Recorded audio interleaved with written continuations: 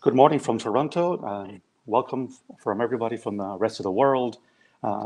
Delighted to welcome you to Frontiers in Immunology and IUIS's Global Talks on COVID-19. I'm delighted to welcome this morning Eleanor Fish. My name is Juan-Carlos Zuniga-Pflücker. I am the professor and chair of the Department of Immunology at the University of Toronto. I'm also a senior scientist at Sunnybrook Research Institute in Toronto. And this morning, we're delighted to have Professor Eleanor Fish, who is a scientist emerita at the Toronto General Research Institute, part of the University Health Network, and is a professor and associate chair of international collaborations and initiatives in the Department of Immunology at the University of Toronto. Now, to tell you a little bit about Eleanor, Eleanor received her bachelor's degree from the University of Manchester, studying biological chemistry, went on to receive a master's in philosophy in virology from King's College University, University of London in the United Kingdom, and went on to pursue her PhD studies on cell biology at the Institute of Medical Sciences in the University of Toronto.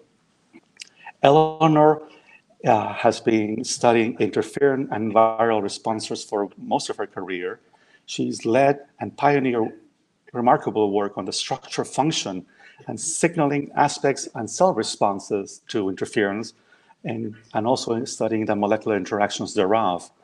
She's been in the forefront of interferon research for all her career, and related to the topic of today's talk, a few years back, she headed a study on the use of type 1 interferons during the initial SARS-1 epidemic.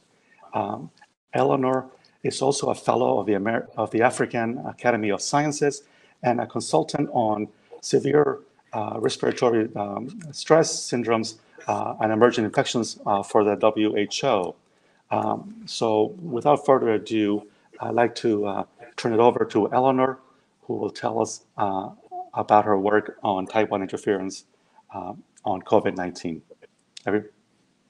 Eleanor? Thank you, JC. Take it away. Thank you. So, as you can see from this first slide, I'm going to talk to you about global outbreaks, and I hope by the end of this presentation, I will have convinced you that perhaps we should consider interferons as first responders regardless of the virus outbreak. So in this map of the globe, you can see that there are a number of viruses that I've identified. And this is really just to remind us all that global infections are not rare. Global virus infections are not rare. And indeed, there are those like the HIV pandemic, which persists. There are now some 40 million people around the globe infected with HIV. Certainly, there are a number of virus outbreaks that are annual and for which we have no vaccine and no antiviral. So, for example, Lassa fever virus, many of you are unaware of, that pops up annually in Africa, about 500,000 cases per year. No vaccine, no antiviral. We know with the Ebola virus outbreak at the time in 2014, there was no vaccine and no antiviral, and a vast number of people in Western Africa became infected. This has persisted in the Democratic Republic of Congo. There's still an outbreak there. And again, we still are not really able to treat individuals. SARS coronavirus outbreak initially in 2003. Again, at that time, no vaccine, no antivirals, and we're still in that situation right now with the MERS, Middle Eastern Respiratory Syndrome, also a coronavirus, again, an outbreaks with no vaccine and no antiviral. So the emerging theme is that every time there is a newly emerging or re-emerging virus, we're playing catch up in the context of looking for developing a new vaccine and at the same time looking for potential therapeutic interventions. Our first line of defense against any and all virus infections is our innate immune response. And those first 24 hours, those first days are very critical and determine the outcome of this infection. And what I hope to convince you is this is very much dependent on that type 1 interferon response. So this is, for many of you, a very familiar scheme. We know that viruses are recognized by their associated molecular patterns or their DNA by a variety of different pattern recognition receptors on or within different cells. And as you'll appreciate, viruses are able to infect many different types of cells. So it's important that pretty much every cell in our body has some sort of recognition receptor that will allow an immune response to be triggered. And whether these are toll-like receptors on the surface of cells or in endosomal compartments, whether these are nod-like receptors. So as I mentioned, there are a number of pattern recognition receptors on all our cell types that allow for the recognition of these viruses.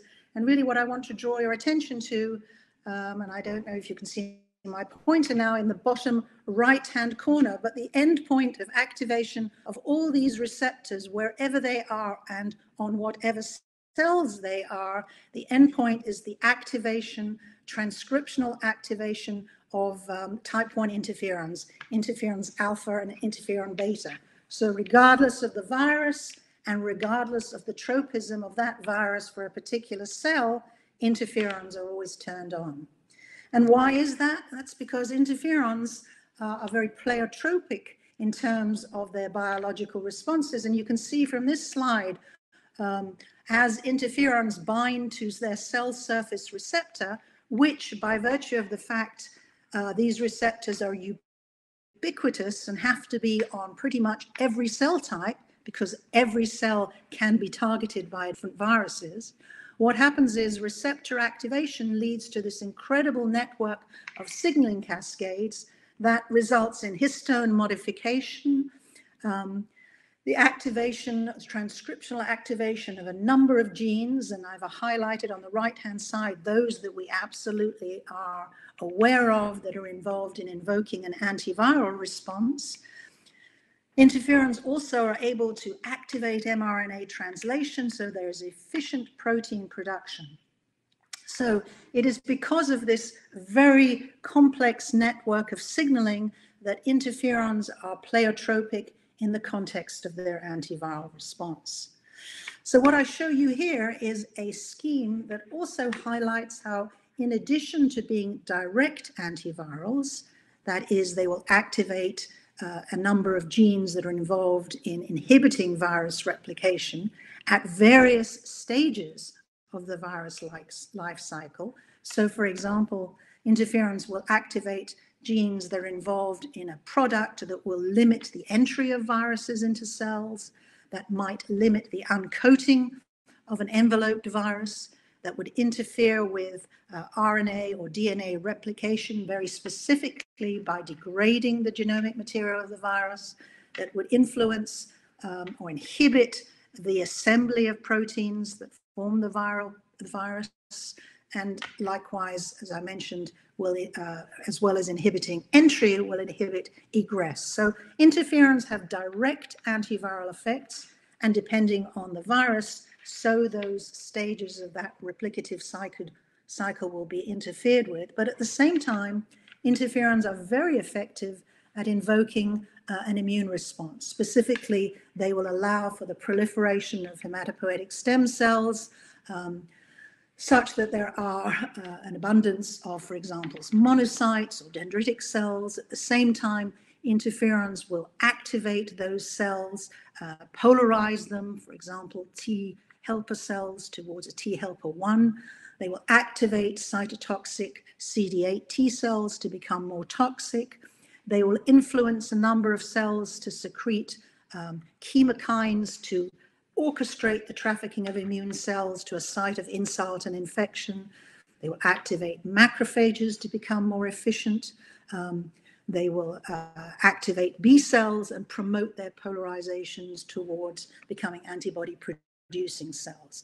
So the salient point here is that interferons are pleiotropic in the context of being direct antivirals for any specific virus, and also in the context of their activating immune responses. So having set the stage, let me now talk about some of the work that I've been involved in the context of coronaviruses. So as we know, in 2003, there was an epidemic, an outbreak of SARS coronavirus in China, and this particular outbreak was spread to a restricted number of countries around the globe, and based on the travel of an index case to, for example, Canada, and it then spread from Vancouver across the country to Toronto. So this particular outbreak of SARS coronavirus infected about 8,000 individuals, and there were 774 deaths. And in Canada, we had 251 cases and 43 deaths. And to reiterate, at the time of this outbreak, there was no vaccine and there were no antivirals. And coronaviruses tend to be mild infections, but this was not the case with this particular one. Notably, as I've mentioned, interferons are able to inhibit the replication of all viruses, and viruses have co-evolved to encode in their genomes factors which very specifically block an interferon response. And this particular SARS coronavirus encodes in its genome 4 factors: non-structural protein 1, non-structural protein 3, open reading frame 6, and the M protein, which all are able to block an interferon response. So this informs us that interferons are important for clearance of this virus. So at that time, we were able to mobilize and look at the ability of an interferon-alpha, this is a novel synthetic interferon, interferon-alpha-con-1, to very specifically inhibit the replication of this particular virus in cell cultures in vitro. And at the same time, we used ribavirin, which was the standard of care around the globe for this infection at the time. Again, it's a respiratory infection, infects both the upper and lower respiratory tracts. And what I show you here is that if you look at the bottom of this slide, with increasing doses of either ribavirin, up to 2,000 micrograms per mil, or interferon, up to 5,000 international units per mil, you can see that ribavirin is totally ineffective at inhibiting this virus, whereas interferon alpha-con-1 is able to inhibit virus replication completely. And based on this and some other studies that we did, we mobilized to undertake a clinical study in Toronto in patients in hospital that were infected with this coronavirus. So what I show you in the upper panel here is a series of 4 chest x-rays where you can see from day 9, from onset of symptoms through to day 18, the lungs become white, become occluded. There's this opacity which indicates that the lungs become consolidated, and there's obviously restriction in the amount of oxygenation there. In the 2 lower series, I show you chest x-rays from patients that received a subcutaneous injection of interferon alpha-con-1 daily, and you can see that the lungs progressively become clear. So we showed that in this particular study, interferon was able to clear the lungs. And in fact, what we were able to demonstrate that from the, we were able to look at the time to 50% resolution of chest x-ray abnormalities. And the yellow plot shows you the time with interferon treatment, and the red plot of the control patients. And I think what you'll appreciate is that the interferon group had a much more rapid resolution of their lung pathology. On average, it took 4 days versus 11.5 days for the control group. And indeed, when we looked at a number of other measures of clinical parameters for this disease, we could see, as you can see on the right-hand panel, that for those patients that received interferon, their oxygen saturation, which is obviously a reflection of their lung capacity, their oxygen saturation in their blood remained high, and those patients did not require any oxygen supplementation, whereas the open circles, the control group, many of them went on to receive nasal prongs, oxygen supplementation, and some went actually into the ICU for intubation. If we look at a number of other parameters here, I really just want you to focus on the two right-hand ones in the lower section. That's lactate dehydrogenase and creatine kinase. These were measures of lung pathology in this particular infection. And you can see certainly that for the creatine kinase, which spiked in severe cases that demonstrated acute respiratory distress syndrome, those who received interferon, the closed circles, that plot, never had a spike in creatine kinase. And indeed, in the context of lactate dehydrogenase, we saw they had lower levels and resolved sooner. So I also want to point out, because this is very often a concern with interferon treatment, that there was no evidence of a cytokine storm or any adverse events in these patients that were treated with interferon. When we looked at these patients, so we took peripheral blood and we examined the peripheral blood for gene expression following interferon treatment. Patient 1 did not receive interferon, and patients 2 and 3, these are examples that I show you here.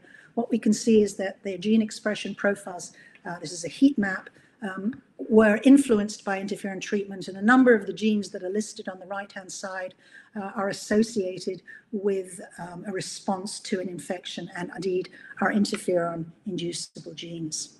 So let's now switch in the last few moments to our studies that we've proceeded with in the context of COVID-19. So to date, as of this morning, there were reported over 3 million cases of COVID-19 around the globe, and to date, approximately 207,860 deaths. What we do know is that this virus, in the same way as SARS coronavirus, infects type 1 and type 2 pneumocytes and alveolar macrophages. And in contrast to the SARS coronavirus, where the fatality rate was estimated to be about 10%, to date, with all the caveats associated with the number of confirmed cases, as opposed to the actual number of cases, we believe the fatality rate ranges anywhere from 2 to 7%. So it's a less fatal disease.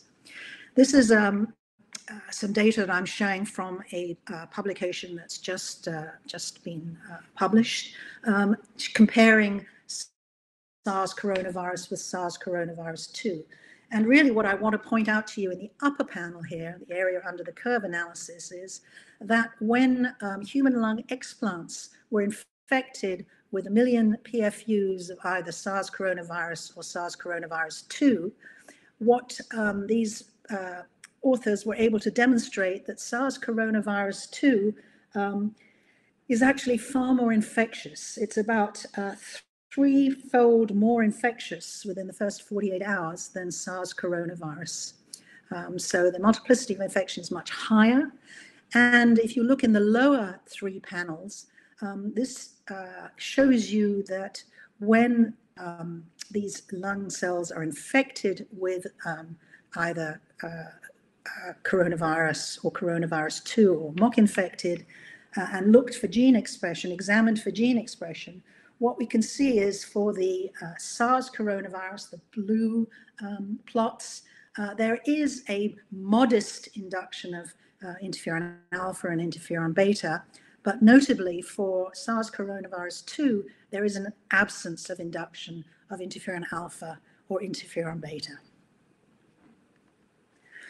What I show you here, thanks to a colleague of mine, Elise Neugen at the University Health Network, is similar to SARS coronavirus. This is a chest x-ray of a 68-year-old woman with fever, worsening shortness of breath. And this is 3 days after a PCR swab for the virus.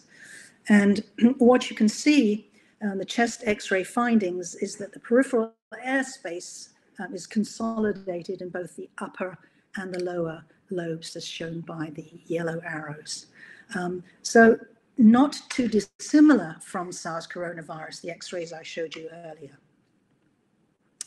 So based on our results with SARS coronavirus during the 2003 outbreak, we undertook at the beginning of the outbreak in Wuhan, China, an exploratory study in one of the hospitals, Union hospitals. And I want to emphasize that this is an exploratory study. And what we did, we examined 77 confirmed cases of COVID-19 between the time period January 11th to February the 12th. And we undertook a study to examine or evaluate the effectiveness of interferon treatment in these individuals. So for this particular study, we used a nebulized interferon-alpha 2b. In other words, we took interferon-alpha 2 as a solution. We made an aerosol, and by virtue of a mask, we're able to deliver it to patients twice daily, 5 million units. The treatment that the patients received was at the discretion of the attending physician. So 7 patients received this nebulized interferon-alpha 2b. Arbidol, which is a broad-spectrum antiviral, was standard of care across Wuhan at that particular time. Patients received tablets, 200 milligrams 3 times a day, and we had 24 patients received Arbidol. And in addition, there were 46 patients that received both Arbidol, tablets 3 times daily, and the nebulized interferon twice daily. For each of these patients, we took throat swabs to examine by PCR the presence or absence of virus. We took CT scans. We monitored their temperature, their blood oxygen saturation, and throughout their stay in hospital, they were examined. Their blood biochemistry was evaluated, cell counts, and cytokines.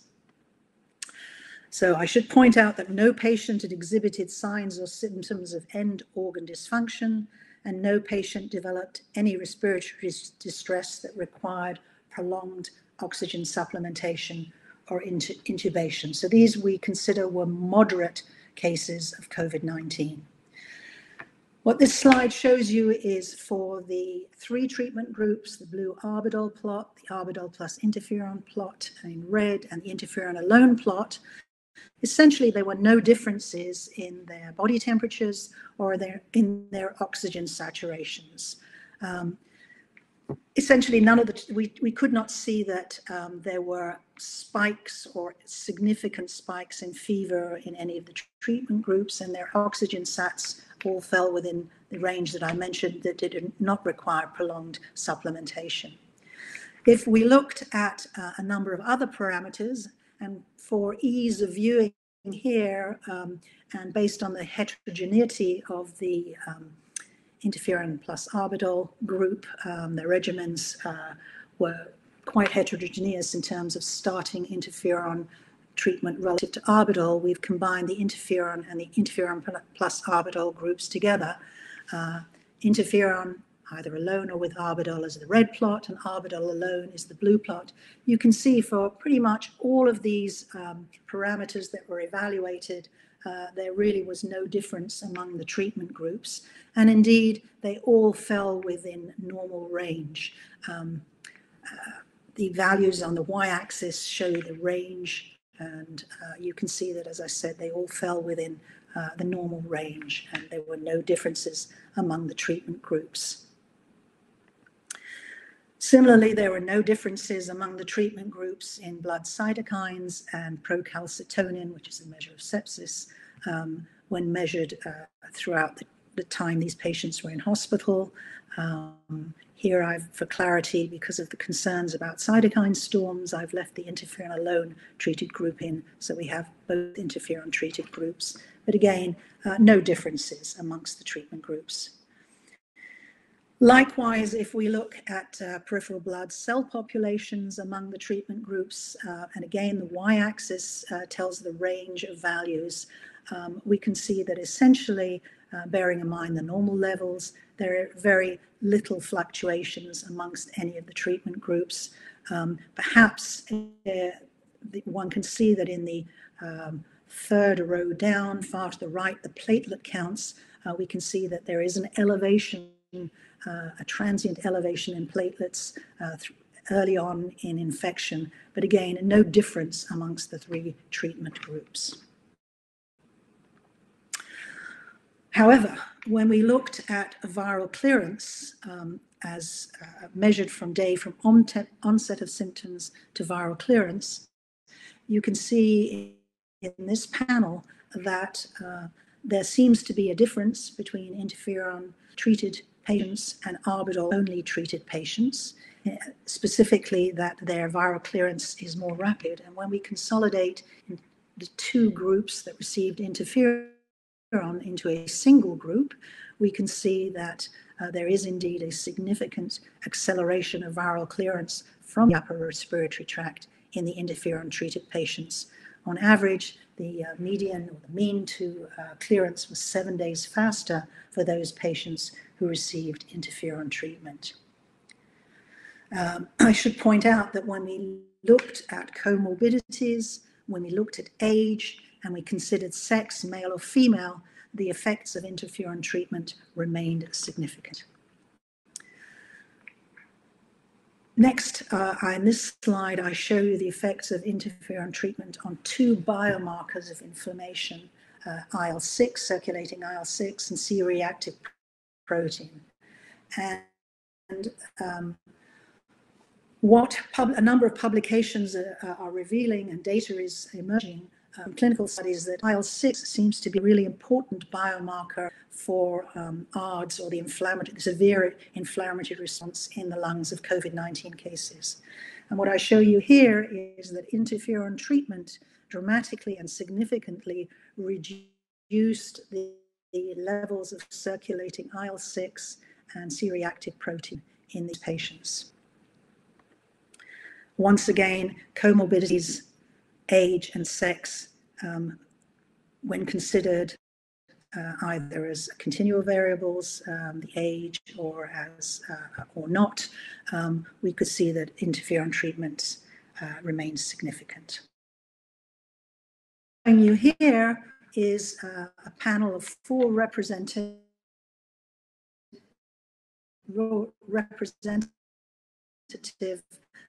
CT scans from the various patients in this study. And really, regarding treatment, what we see is that, for example, if you look at the upper right-hand panel, this was a female 30 years of age, her PCR was negative on day 9, but you can see even out to day 14, her CT scan shows considerable ground glass opacities, and her score was 10, the CT scan score. So the CT scan score is based on upper and lower lobes. Each of the 4 lobes has can be scored up to a severity of 5. So the maximum score for a CT scan would be 20. If you look at the other panels, for example, the lower right-hand panel, this was a female 51 years of age who received interferon plus arbidol. She was PCR negative on day 12, and you can still see there's some residual, albeit low, ground glass opacity. And on the upper right-hand panel, this is a male 32 years who received interferon plus arbidol, took out to day 38 to become PCR negative. In fact, this particular individual fluctuated from positive to negative to positive to negative, but then was confirmed negative 2 consecutive days, 24 hours apart. And this is a significant score, 18. Remember, the maximum is 20. So what I hope I've showed you is that albeit the limitations that this was a small cohort, non-randomized, and the treatment arms were of an unequal size, the data seem to suggest that interferon treatment accelerated viral clearance. Interferon treatment reduced IL-6 and CRP levels, and we were able to show that age, comorbidities, and sex did not negate the interferon effects. And these findings are the basis for a number of randomized controlled trials that are currently under consideration and should be starting fairly soon. So what I hope I've been able to convince you that interferons do have application in acute virus infections and perhaps should be considered, the more so because this particular one seems to have a very high infectivity early on, in contrast to SARS coronavirus, where maximum levels of virus infectivity were days 7 to 10 post-onset of symptoms. So early treatment with an antiviral is definitely recommended, and perhaps later on one needs to consider these anti-IL-6 or anti-inflammatories. And I wish to acknowledge my colleagues who've helped me with these studies, both with the SARS coronavirus and more recently my colleagues with this COVID-19. And with that, I will turn to JC and any question that there might be. Yes. Eleanor, yes, one of them asked about the time of delivery and whether what was the criteria of patients to receive interferon treatment for the inclusion in the study. Okay, so I can answer the second question first. This was an uncontrolled study. What happened was that my colleagues in China were aware of our JAMA publication about SARS coronavirus, and the government of China in January recommended interferon treatment based on that publication and discussions with the CDC in China. So at that time, patients were being given Arbidol, and then the edict came down to consider interferon. So at the discretion, this was an uncontrolled, non-randomized trial. The doctors in Union Hospital came on board to start treating with interferon. So there was no specific randomization that went on here. In terms of dosing, the dosing was the same for every patient who received interferon. It was 5 million units twice daily, nebulized by this inhalant mask. There was one question about the use of, I just relate to that use of aerosolized interferon. Was there any effect on the stability of interferon-2B by being? So the reality is that, this was done during this initial outbreak. Close scrutiny of the mask, what we've subsequently learned is that actually a lot of the interferon was actually ingested and didn't go down into the respiratory tract. So we've actually developed now and are in the process of putting on board a new kind of inhalant delivery system that actually can be done at home, where we'll get 100% delivery deep down into the lungs. There was a few questions regarding that as well, and whether it was immunogenic or whether it could lead to increase in severity in some cases, the provision of interferon. Again, at this point, all I can comment on this time is the various parameters that we measured. We did not see a cytokine storm in our patients. We looked at a whole range of cytokines and inflammatory markers. And if anything, as I showed you with that IL-6 plot, those patients who received interferon had reduced levels of IL-6. So we didn't see any exacerbation in fever, which would be indicative of an inflammatory response and a cytokine storm. We didn't see circulating levels of TNF or IL-6 associated with interferon treatment. So bearing in mind that this is, as I said, an exploratory study, I do not believe that interferon in any way exacerbated the disease. Right. A related question was whether viral clearance were correlated to the levels of IL-6 or CRP in the treated. Yeah. So what all we could do was essentially look at the time course for viral clearance and the time course for IL-6 and CRP circulating levels. And what we saw that viral clearance occurred fairly rapidly early on, and subsequently you didn't get that spike in IL-6. So we believe that there's a functional link between reductions in viral load and the onset of inflammation in the lungs. But again, this needs to be explored in further detail in our RCT, which is what we're doing. Right. And again, this seems to be the case with SARS coronavirus 1. You saw that early viral clearance eliminated the subsequent inflammatory response in the lungs. A related question to the study as well, for a broader use, how costly would the treatment be given to a large number of individuals?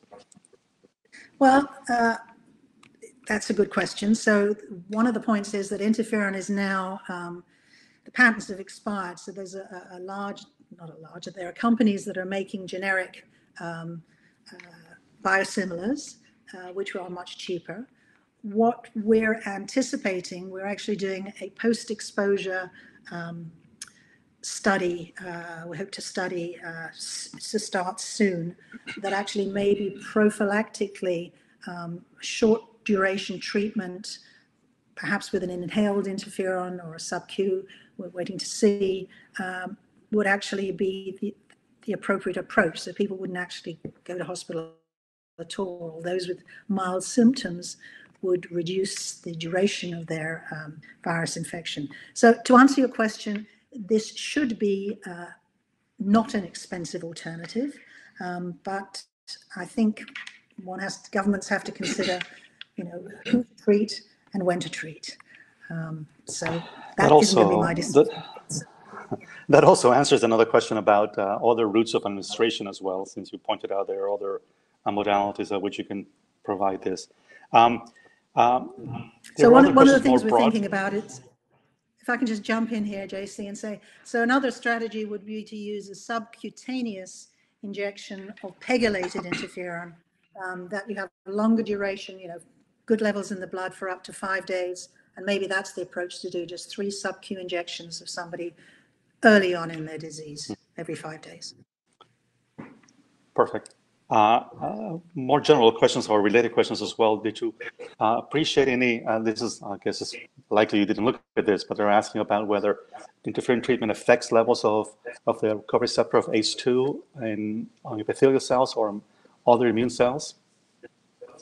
Weren't able to examine that. Again, more general questions regarding the role of interferons. Contributions of any other interferons, like interferon lambda, whether these vary or affect the response to this treatment or broadly? So, I mean, there's considerable interest on using interferon lambda for COVID-19. Problem is, it's not as widely available and clinically approved as both the interferon alphas and interferon beta. So the availability may prove to be an issue at this stage. But certainly, I think it's worth considering interferon lambda, and certainly interferon lambda demonstrates good antiviral efficacy. Which might be the more potent remains to be examined. All right. Any role of glutathione in boosting interferon responses? Just a general question. Don't know. Don't know. It's fine. Another general question was the potential role or interactions between chloroquine and remdesivir and interferon. Okay, so I think the general consensus right now is that chloroquine and hydrochloroquine probably should not be considered as effective treatments. I think the emerging data seems to suggest that, if anything, there may be some adverse events associated with those treatments, certainly in combination with azithromycin. Remdesivir, we're still awaiting the randomized controlled trials. There's been some use of remdesivir with on compassionate use, but again, we're awaiting the results. Interferon is an antiviral and it's an immune modulator. Remdesivir is very specifically an antiviral. Should we be considering combination treatments? Absolutely. I mean, we've seen with HIV that combination treatments are the way to go. The actual question I would be asking is, should we be considering an antiviral early on and then something like anti-IL-6 later on.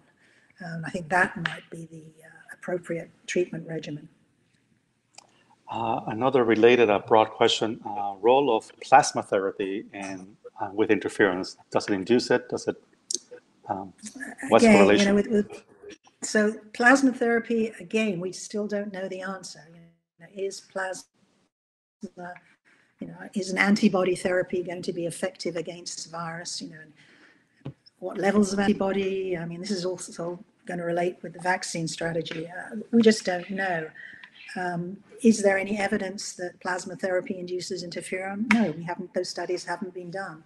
I mean, right now the work is focusing on looking at plasma therapy in the context of whether there are neutralizing antibodies that will be effective against this virus infection.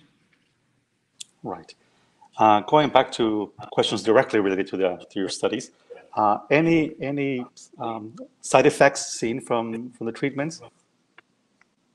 So my clinical colleagues in Wuhan informed me that there were no negative effects associated, no clinical negative effects that they could see, no worsening of symptoms, no spiking in fever, none of the cytokine storms that people are concerned about. Remember, this is a treatment of an acute virus infection, not a chronic virus infection, so we wouldn't necessarily expect to see those adverse events during this acute treatment phase. And certainly when we measured what we could from those patients in terms of circulating levels of cytokines and inflammatory markers, and looked at body temperature, we didn't see that there was any difference amongst any of the treatment groups, and the patients did not worsen on these therapies. There's a few more questions regarding the timing of when it would be best to deliver interferons, including whether it can be used ahead of infection. So can you, from your study? From this study,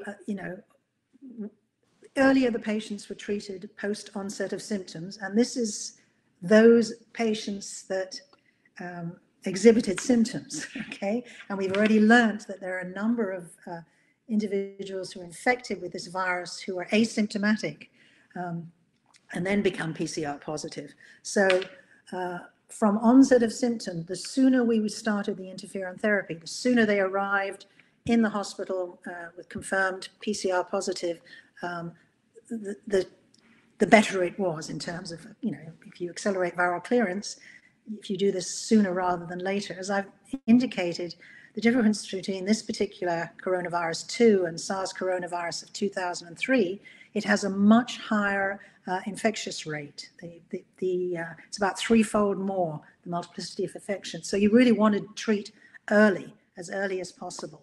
So as soon as you get a confirmed PCR positive, regardless of the antiviral therapy, you need to be treating early.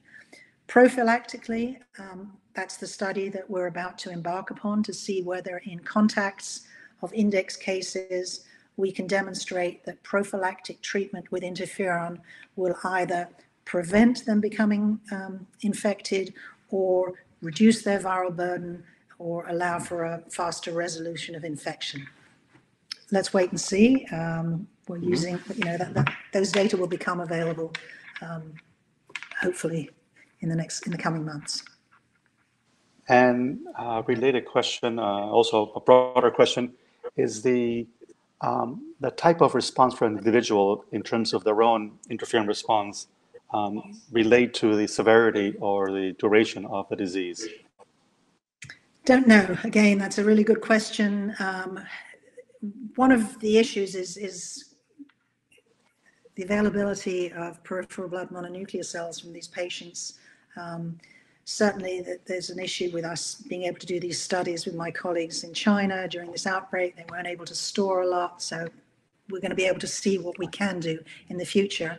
And again, in Canada and around the globe, where patient samples, bloods are being collected, one would hope that those kinds of evaluations will be undertaken. So To date, we don't know, but we'll wait and see. But the point is that we do know that this particular coronavirus is very effective at suppressing an interferon response. Hence why I think it's valuable to come in with interferon treatment. Right. Again, another question more broadly. Are there any known polymorphisms of interferon signaling pathway that affect the effectivity or severity of individuals to SARS-2? Unknown. That's the honest truth. We can make it broader to viral responses in general, I guess. The answer would be... Yeah, I think one of the points I wanted, I think you'd appreciate from one of my early slides is that interferons have a very widespread influence on many different parameters. So in the context of polymorphisms, that's been studied, but it hasn't been widely studied in the context of a broad range of virus infections. So I don't know the answer to that. What I do know is that irrespective of the virus and irrespective of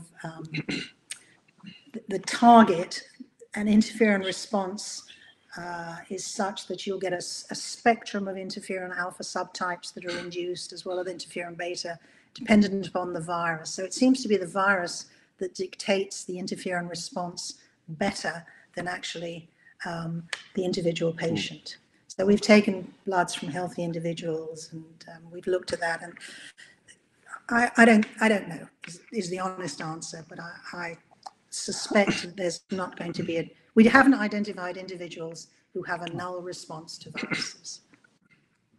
Another interesting question that relates to your study: were there any effects on interferon treatment on patients' ability to generate antibodies against the virus? Don't know.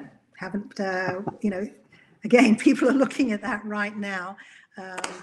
Once we do our RCT, we're then going to have the opportunity to collect the bloods and do those kinds of measurements.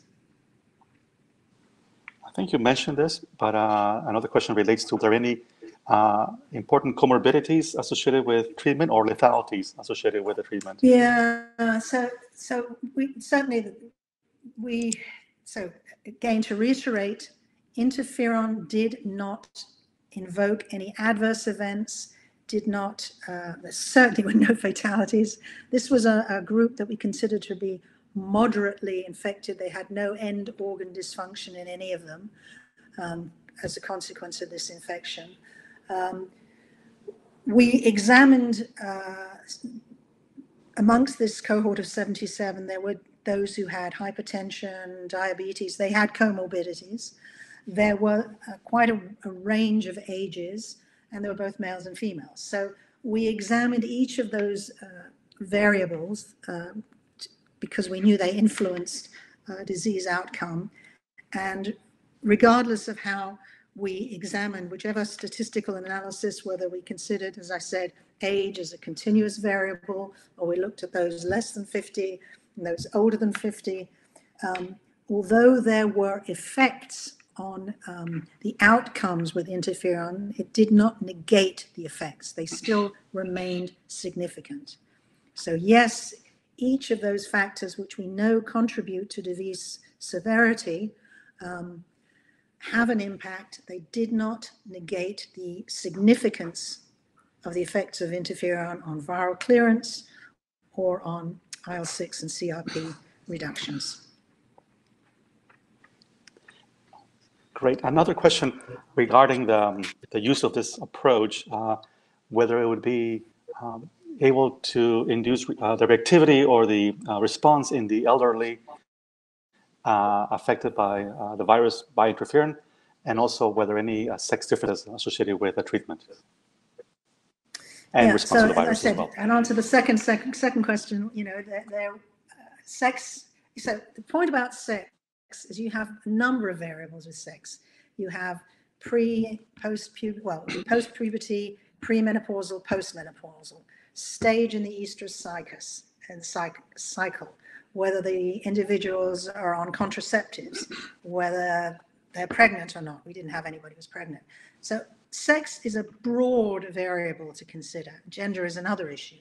What we did is we only considered male versus female. And although there was an effect of sex on each of the parameters we measured, it did not negate the effects of interferon treatment.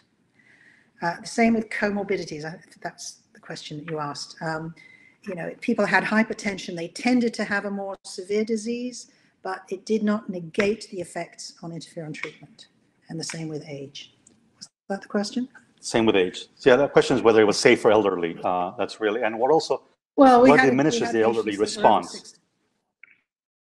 Right. So again, they responded to interferon treatment. It was the same dose for everybody. They responded to interferon treatment, but the response was not as robust in terms of rate of viral clearance as in those who are younger. All right. But again, this is a preliminary study, so I really don't want to make too much of our findings. I think we can make general conclusions, but I really don't want to pass it out too much.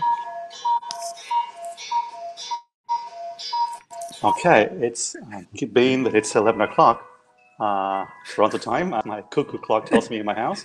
I think we can thank Dr. Fish for the sharing her studies and her insights into interferon treatment in this pandemic, and thank IUIS and Frontiers in Immunology for hosting this global talk on COVID-19.